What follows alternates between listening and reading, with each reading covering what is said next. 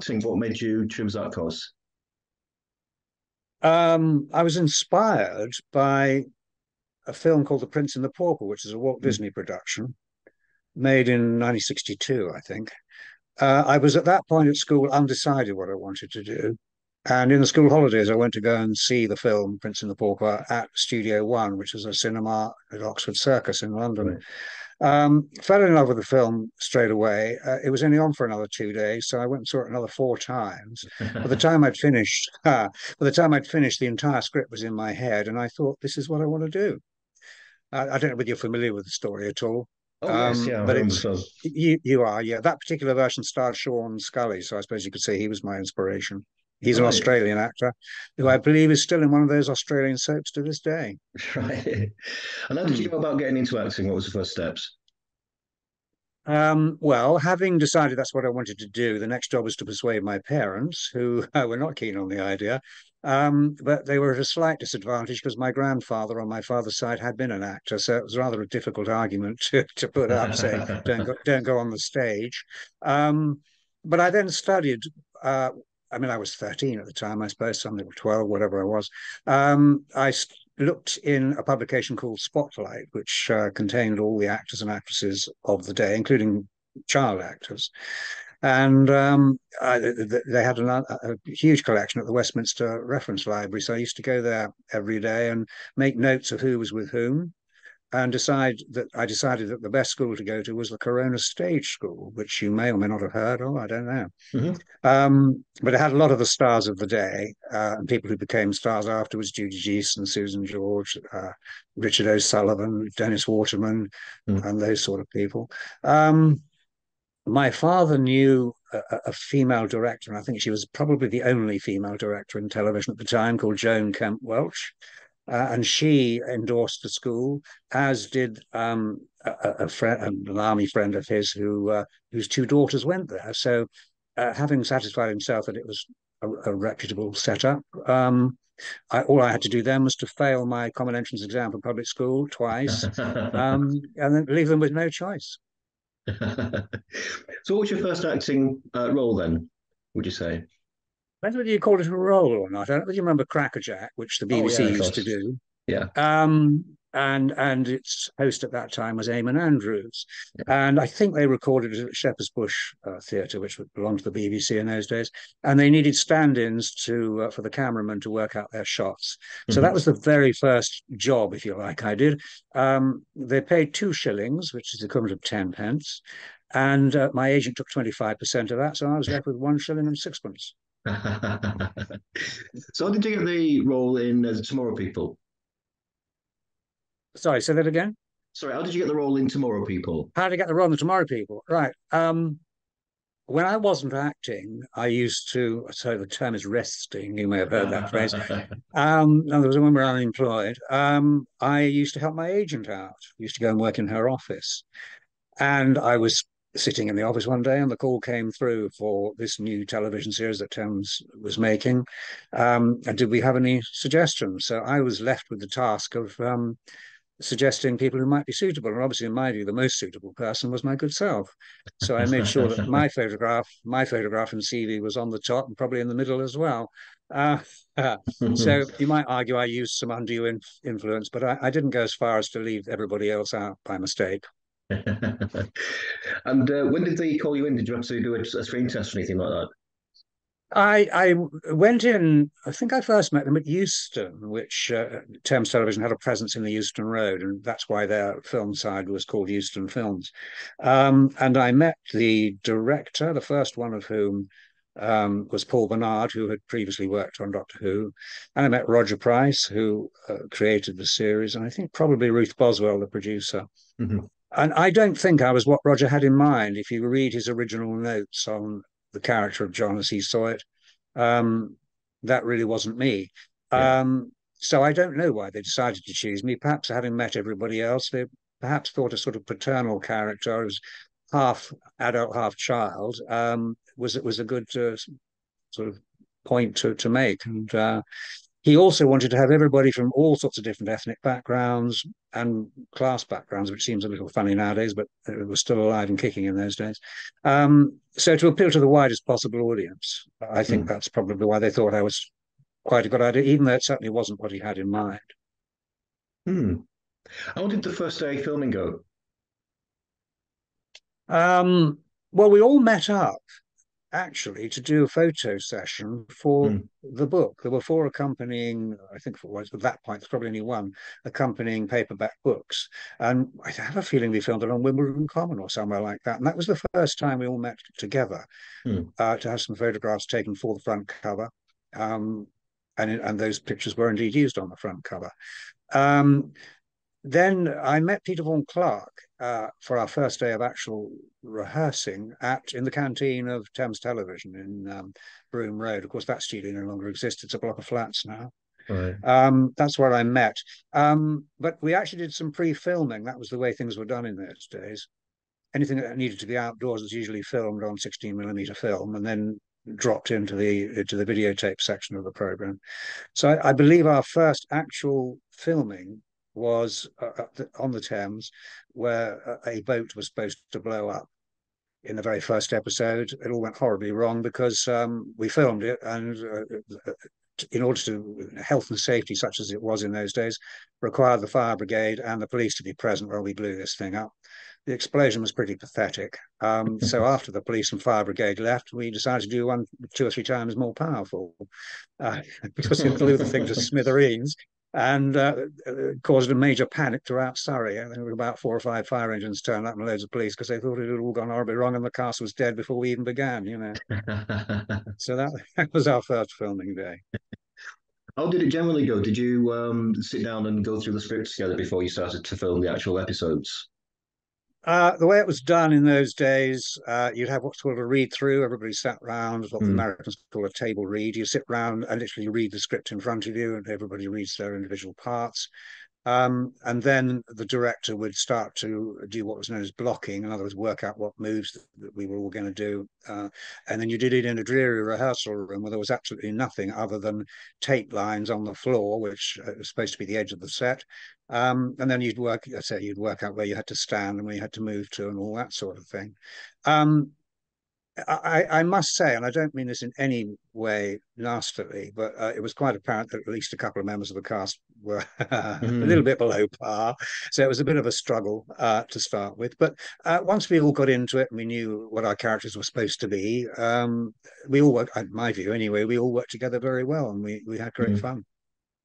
Did you get any It direction was fun to about confront. the way that John was supposed to be played? Not really, no. No. Yeah, in fact, I don't know whether you've got Andy Davidson's exceptionally good book called Jaunt. I'm not trying to give him a plug for any particular reason, but in there it does discuss. I should have marked this actually. It does discuss um, Roger Price's original ideas for the cast. Um, and as I say, they don't bear any relation. I mean, he originally wanted to have twins in there, one of the characters. Hmm. Let me just see storylines, casting of the Tomorrow People. Page 4. Are you okay for me to do this? Is this all Yeah, of right? course. Yeah, that's fine. Okay. Let's just have a quick look at that casting. Right, here we go. John, the oldest of the 6 Tomorrow People in the series, about 16. Well, clearly I couldn't get away with that even then. He's the nearest thing they have to a leader and has a noticeable Cockney accent. That's a notable Cockney accent. And he certainly didn't allow me to do that. So that shows you how way off being my interpretation of the character of John was. Right. And how did it work behind the scenes? So obviously you were a little bit older than the other cast members. Yeah. Did you get on well behind the scenes as well? Yeah, very well. Yeah, I yeah, mean, closest probably to Peter Vaughan Clark, who sadly, as you may know, has just died. Are you aware of yeah. that? Yeah, yes, yeah. Yeah, and that's absolute tragedy. But yeah, he and I always got on well. We always had a laugh. He was anarchic and complete rule breaker and a law unto himself, and I'm the complete opposite, of course. So that's probably why it worked so well. Hmm. And then Carol was always Sandy Windmill, who played Carol, was always a charming and lovely woman. Um, And Kenny, who, sadly, because his acting wasn't up to much, I think he'd be the first to admit he wasn't a professional actor. Um, they gave him less and less to do, which is a bit sad. Yeah. So that didn't really go anywhere. And of course, after the first series, he left, and so did Carol, so did Sammy Windmill. From a continuity point of view, it was just Peter and me. Um, well, then they brought in obviously Elizabeth the Diary, but from the original series, it was just the two of us. So that's probably Yeah. another reason why we got on so well. Uh, Whereabouts did Philip sit when you were filming as the voice of Tim? He was a very avuncular character, both in the series and in reality to all of us. He was much older, obviously, a charming man, lovely man, and supported us in everything we did, and was Mm. good at giving us advice and happy to go over scripts and rehearse, on the quiet Mm. when we weren't actually doing it officially. He had some good ideas. My only regret about his performance is that they didn't bother to work out how his voice was going to sound until virtually we were in the studio, and it was all done in a terrible rush. And I think his voice could probably have been warmer than it turned out to be. It was a bit mechanical and a bit Mm. squeaky. Not squeaky is the wrong word, but raspy, I suppose is a better word. Um, but he made it his own by giving his own interpretation to it, and I think he comes across very well as a warm character who was deeply fond of all the Tomorrow People, and that was reflected in reality. Yeah. Where was he positioned in the studio when it was filmed? Nowhere very glamorous, I'm afraid. It was on a little stool behind one of the walls of the lab. Right. Yeah, and with a pair of earphones on, which were huge in those days, and holding one of those big microphones, it wasn't very glamorous, I have to say. I believe, I mean, this is the rumor. I don't know whether there's any truth in it. He never told me this, but I believe in the end he got a bit fed up with it and got his agent to insist that he was allowed to appear, which in later series, of course, he did, Mm. as the manifestation or personification of the character of Tim. And he appeared as, don't quote me because I think I'm going to get this wrong. Timus, I think, was one of the characters he appeared in. Was it Techno the other? I can't remember. Yeah. Some experts going to scream at me, but I believe those are the two roles he played. So he was able to physically appear in the program, and because he was a big rank star in the 1950s, and you're Mm. aware of Yeah. that. Yeah. Yeah. Yeah. And even if you watch Talking Pictures TV, and if you don't, you should, he appears on that from time to time. It's Uh, a very good episode of The Human Jungle, starring Herbert Lom. He has the guest lead in that. He was a good actor and a very good looking man, of course, which is mm. exactly what Rank wanted: good looking men and beautiful women. Yeah. So the special effects, I mean, I think they were of their time, obviously. I mean, there was nothing on TV that had really good special effects. But Mm. what was it like wearing the spacesuits, particularly? Because that looked really uncomfortable. Um, well, they redesigned them later on in the series. I don't think they were uncomfortable. They're just unrealistic because there was clearly no glass in the helmet, so it's not going to keep any atmosphere in or any atmosphere out. So I was rather unhappy with the special effects simply because people say, "Oh, it was 1970s. That's what it was like in those days." That's not true. Mm. If they'd spend a bit more time and effort on it, but again, it was all last minute stuff. One or two things were very good. Some spacecraft, which were literally made out of canteen plastic cups, those corrugated plastic cups, but Mm. painted with silver spray and so well, they look quite good. Um, but some of the other special effects could have been a lot better if a bit more time and a bit more thought had been put into it. I mean, just Yeah. as a simple example was when we were floating in hyperspace. In a lot of it, we're just standing on the floor, and they've mixed the shot of me and Peter standing on the floor, and then mixing it with a picture of the sky at night, and all we had to do was just all this slow motion rubbish. Pointless, you're both searching the same sector. Yeah, well, that's true. Okay, Tim. Let's go. Check. Check. Check. Any luck in your sector, John? No, nothing so far, Stephen. Me neither. Hey, just a minute. I'm getting a positive reaction from the life force detector. Perhaps it's her. Well, hang on a second. I'll draw it into your sector. Okay, Tim? Okay, John. It looks like Stephen might have found her.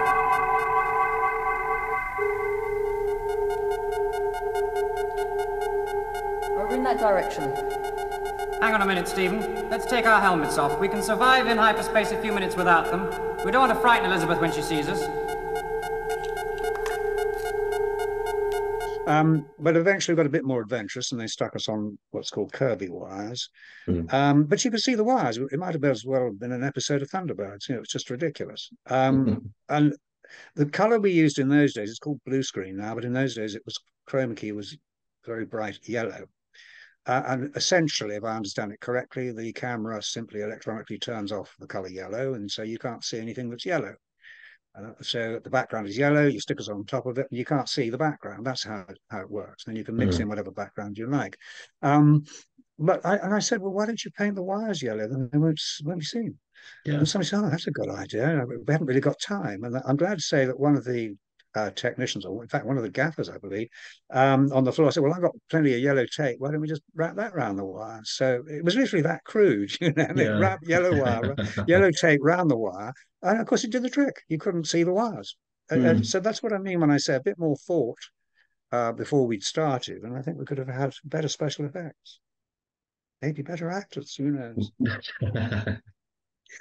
Why do you think Peter was eventually replaced effectively? He grew up. It's the sad truth. I mean, I was already there. He started off, I can't remember how old he was, possibly 12 or something when we started. And the whole concept of the Tomorrow People is that this is the generation of people who were then in their early teens would all develop these special powers, and the whole race eventually would be, a whole human race would be Homo superior as opposed to Homo sapiens. And when Roger sat down to write it, he probably thought 13 episodes, we can cover that story from start to finish, and then we're done. Nobody expecting it to go on for another 60 odd episodes. And of course, you've created a problem for yourself, because as soon as the child becomes a young adult, it doesn't work anymore. You've got to bring in new people, which of course Roger did regularly thereafter. And I think we hung on to Peter for about as long as we could. And it just began to look too old, and they needed to introduce some fresh blood. Yeah. It changed your life quite a bit, didn't it? Because you were quite a pin-up during the day, weren't you? Sorry, say that again? Sorry, you were quite a pin-up when the series was on. Yeah, well, Peter certainly was. Yeah, I always make the point. He was certainly more, dare I say, better looking. I don't know. Maybe you might argue with that. I don't know. But anyway, yes, no, certainly had a bigger fan base than I did. But then I like to think that he appealed to quantity and I appealed to quality. That's how I see it. Well, you had your own fan club and everything, didn't you? Oh yes. Well, the Tomorrow People fan club, and I had an individual fan club, and I think Peter did as well.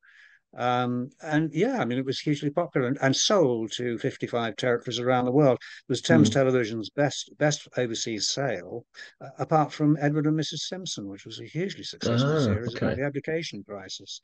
And the reason for that was Roger's forward thinking in making the cast international, and therefore it appealed to people around the world. And that wasn't, I don't know that it had ever been done, but certainly it wasn't very common in the early 1970s. When I say all, you know, I talked earlier on about classes, to introduce the idea of what we now must call Romany, but gypsies in those days, that was an unthinkable idea. And obviously Elizabeth Adari was African. She came from Sierra Leone, I believe, I think that's right. And Sutai, who was Japanese. It was a brilliant idea. And that's one of the reasons for its secrets of its success abroad, I'm sure. Do you have any favourite episodes at all? Yeah, I think Blue and the Green was the best because it was believable. Hope you don't jaunt in and out of school like that. They'll catch you at it one day. Oh, don't worry. No one will notice. Not since you found out a way we can jaunt without using all those funny lights. Yeah, the hyperspatial zonal shift breakthrough, you mean? Yes, well, whatever it was called. Have a good day at school? No, thanks. Oh, I wish you didn't have to go. It's a complete waste of time. You have to go to school, Stephen, or you'll have the authorities after you. And we can't have you drawing attention to yourself. Yes, I know. It's all right for some, though, isn't it?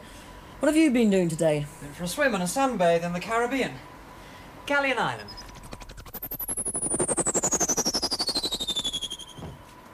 Yeah, some people do have jam on it. Well, you can still go. One of the advantages of jaunting. Distance, no object. You sound like a travel brochure. Hey, listen, there was a funny thing today. Well, there's a kid in my class called Robert. Oh, yeah? Well, he did a painting. He called it Change of Weather on Rexall 4. So? So that's just what it was. I've been to that planet, and he'd drawn it exactly as it is. Exactly. Interesting. Did you talk to him about it? Oh, sure, he said he made it up. You sure it wasn't just a coincidence? Not a chance. There was too much detail, and all correct.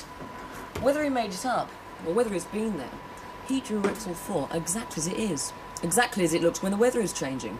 Well, we're always on the lookout for new tomorrow people. Keep your eye on this Robert character, will you? Yeah, sure I will. But it'd have to be pretty well developed as a TP to jaunt as far as Rexall. Well, it's a good 30 light years. Besides, I'd been bound to pick him up as soon as he started to break out. Well, seeing we're in the same school. Quite right. Well, what is he if he isn't one of us? I don't know. But I'm going to find out. There's something else been bothering me too. We got this new teacher, well, a student really, on teaching practice. I think that once or twice I may have picked up some of her unspoken thoughts. Now that is interesting. Yes, and you like her too, John. She's a smasher. Just about your age. Yeah. And I think that's most people's favourite, funnily enough. I don't think I like Living Skins, although the special effects were a bit naff in places. But that was a good one too. Anything that at Hearts of Soggoth I like, which I think was the first one that Mike Holloway did. Yeah. That was another believable story, Yeah. and therefore much better, I think. The later ones where we've got aliens that look like demented Daleks on Viagra. Not so good. Yes. Have you got any ones that you think just really didn't work at all, episode-wise? Yeah, that one I just That told you one. about.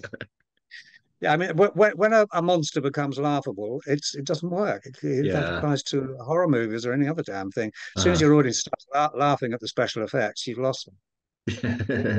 well, that's Better not to have the special effects and just let people imagine it, you know. exactly. It's always the thing off the camera that's the scary thing, isn't it? Yeah. Yeah.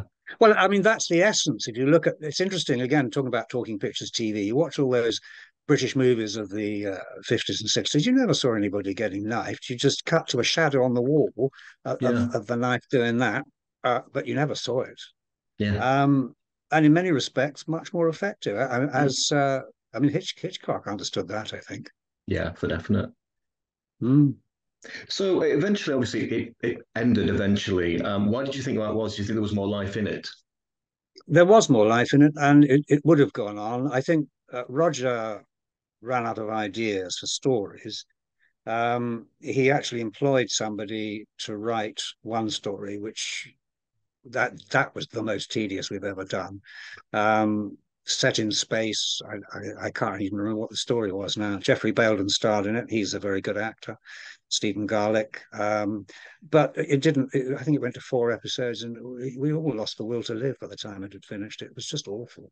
And I'm glad to say that then Roger came back and contributed some more. There were budgetary problems. There were strikes at Thames Television, which were relentless. There was also a fire which you managed to get over. I think the series was going to be killed off at the end of almost every series, but somehow it managed to hang on. Yeah. So I think there was more mileage in it, provided we could get some more decent stories, and I think that was the real problem. Yeah. Finding more decent stories. It was certainly popular right up to the last day it was shown. Yeah. I know you said before that you had some ideas of your own for episodes. Did they ever get looked at all? And what were they? I don't. No, I seem to remember I did write one script, and I think it was a time travel one, which of course we'd already done in one story. We went back to Roman times. I can't remember what that was called now. I think Roger felt that he'd let somebody else write it, and that was a terrible mistake. And he was right. So the future, I don't think he was going to trust anybody else, and I don't blame him for taking that view at all. Hmm. So the American series, I mean, that was really good, I thought. How did you get involved with the American version of it? I heard that Greg Berlanti, the producer, was making it. Turned out he was a fan of the Tomorrow People, and which I Oh, thought was quite extraordinary because he's not that old. Um, And I thought, well, I'll just drop him a line, apropos Alfred Hitchcock we were just talking about. And I just suggested to him that he just had me a little cameo role like Hitchcock himself used to do in his movies. So Mm. that, I don't know, people were in a cafe chatting and then just past the window, somebody walks past and you say, hang on a sec, was that who I thought it was? You know, one of those. Yeah. Just half a day's filming, you know. And the next thing I heard was, would I go in and audition for the voice of Tim? Which wasn't what I was thinking of at all. Um, so I went to an audition for that, but unfortunately, the casting director didn't have any notes from the producer at all. So I didn't know whether to play it British, American, or Canadian, which is what Phil was. So I did it 3 or 4 different ways, never heard another word. And I thought, oh, well, Mm. that's the end of that. Then suddenly, and I think it was October or maybe the month before 2013, got a call out of the blue saying, what are you doing at the end of the month? Can you come Mm. over to America? Well, actually, we filmed it in Canada. And I said, yeah, but I thought you decided you didn't want me. He said, no, no, no. We just thought that it was having you in just for a little walking past the window was a waste. So we've written a scene for you, which I thought was Mm. very nice. How can you say no Mm. to that? So I told my wife to go on a holiday on her own, not take me, the one that we booked. Um, Mm. she took my son instead, who fortunately has the same name. Otherwise, we'd have Right. to pay a penalty to change the name. So they went off, and I went off to Canada while they did that. And then I spoke to Greg, the producer. I said, "How you? Why did you choose to make this? What was the interest?" And he said, "Well, I grew up with the Tomorrow People with Julie Plec, who was his co-producer." And I Mm. said, "But you're not old enough. You're not old enough." He said, "Yeah, but you have to remember it went out in America 10 years later." Ah, So that explains everything, you know. yeah. But anyway, they were devotees. Um, I loved doing it. The Americans just do everything so damn well when it comes to making movies. I've never seen a bad American actor in my life, I don't think, no matter how small the part. It was beautifully made, technically streets ahead of the original, obviously, but then they had a much bigger budget. Warner Brothers were the financiers at the back end of it, I believe. Mm. And yeah, it was an absolute joy. Mm. And you played, was it Aldous Crick as well in the series? Yes, I mean Yeah. clearly I couldn't play John. They didn't have CGI as good 10 years ago as they do now. So with the best will in the world, I couldn't even play 20, never mind 16. So yeah, they did create that character, which is a cross between Aldous Huxley and Crick, who was the co-discoverer of the double helix DNA Mm. thing. So that's where that character name came from. And again, I didn't know whether they wanted me to play it American or whatever, but English was quite fashionable by then, so I just played it as an English professor working in one of the American universities. So that's how we decided to play it. Yeah. Um, and I no, they had no notes. They just said, get on with it, do it as however you like. In fact, it was quite interesting. The writer, when it went out, the writer said, I said, were they happy with it or what? You know, Warner Brothers. And he said, you're the only actor they haven't got any notes for. So take that how you like. Either I was beyond help or they like what I did. So how do you It think worked out. the new John was compared to your John in the series? He was very good. Everyone was very good. Yeah. And they tried to tie it up in a few different ways. I mean, the character of John in the original we never get to hear his surname. They called the character in the American version John Young, which is obviously a nod to me. Mm. And I thought he played it very well. My only criticism of him was he said to me, when I heard you were going to be in it, I wondered if you'd forgotten how to act. How Ah. dare you, damn young whippersnapper. Um, but again, he was very kind. They made some very kind comments, particularly on my death scene for some reason. He thought that was very good. Maybe other motivations behind his comments. I don't know. No, I thought everybody was very good. I like the Korean, was he, or Japanese? I'm not sure what character he was, but he was very good too.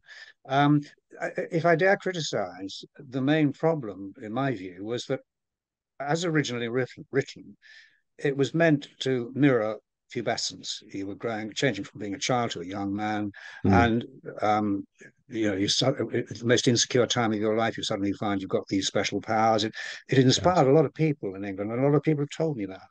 The Yeah. American version, he was at university that much older. He was 18 or 19, supposedly. And you lost that element of it completely. And I think that was probably its biggest mistake. Yeah. It's a different audience. It was a young adult audience rather than a teenage audience or even a young prepubescent audience. Yeah. What did you do immediately after the BBC series? BBC series of, Oh, sorry, Tomorrow People. oh, that you mean Thames? You're talking Yes, about yes, sorry, Thames? yeah, sorry, yeah. I did. What did I do immediately? I mean, I was pretty much what they call a jobbing actor, just going from Hmm. one fairly insignificant role to the next. I did a series called, what was it called? Huh, can't remember. It was based on the kidnapping of a member of the royal family. It was originally called Blood Royal, which is why I'm having difficulty remembering it. Um, it's then called Blood Money, that's right. And it was about a kidnapping of a member of the royal family from his private school, and I played his bodyguard in that. Then I did a couple of other things. I did a thing called Kesler, which again has been shown again on Talking Pictures Yeah. quite recently. That was a follow-up to Secret Army. It's about what happened to Kesler after the war.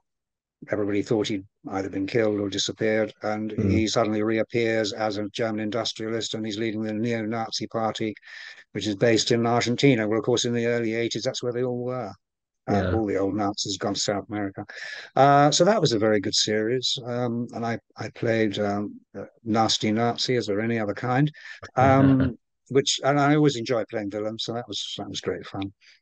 Then what I did a film in Iraq called The Great Question, which was a film made by the Iraqi government. They were at war with Iran at the time, and they wanted to find some glorious episode in Iraqi history. Apparently, they had a skirmish with the British in 1920, so that was their equivalent of the Battle of Waterloo. It had a Hmm. stellar cast. Every British actor I ever heard of went out there to do it. All the British actors had to wear moustaches to demonstrate they were British, and all the heroes wore beards, as all good Arabs do. So that's what that was about. It took a year to film. I wasn't out there for a year. I was out there for about 6 weeks. Um, Essentially had no budget, by which I mean you want more money, they just get out a bag of cash and hand it over to the director, and it needed to be made, and that was it. Hmm. Um, and it was a dodgy time when we were out there. There were air raid sirens every night, and we had to fly in with all the lights switched off on the plane, by which I mean the red lights on the wingtips as well, which was all a Wow. bit nerve-wracking. And when we finished the filming, it was considered too dangerous to fly out, so we had to go across land to Amman in Jordan, which was 14 hours in a coach that had no air conditioning. It was deeply unpleasant. And as we travelled along, we'd see car wrecks and with vultures Right. on them, that sort of thing. And I don't think there was such a thing as the Iraqi AA. If you broke down in the middle of the desert, and then that was it. Yeah. But it's an experience you wouldn't want to miss. It was I thoroughly enjoyed it, and it's a very good opening line at a dinner party when I was in Baghdad.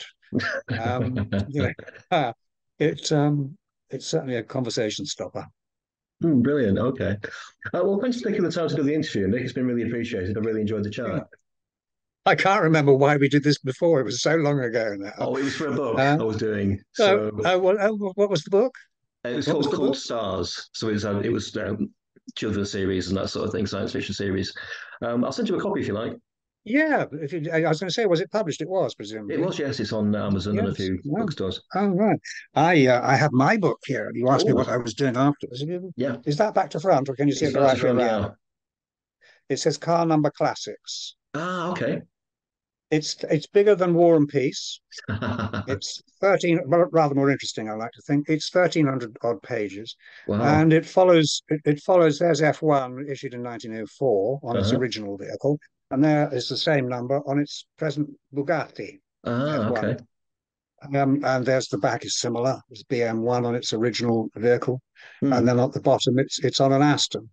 Wow. And it's a story of the first 10 uh, motorists in every county or county borough council of England and Wales, and some Scottish and some Irish, but predominantly English and Welsh.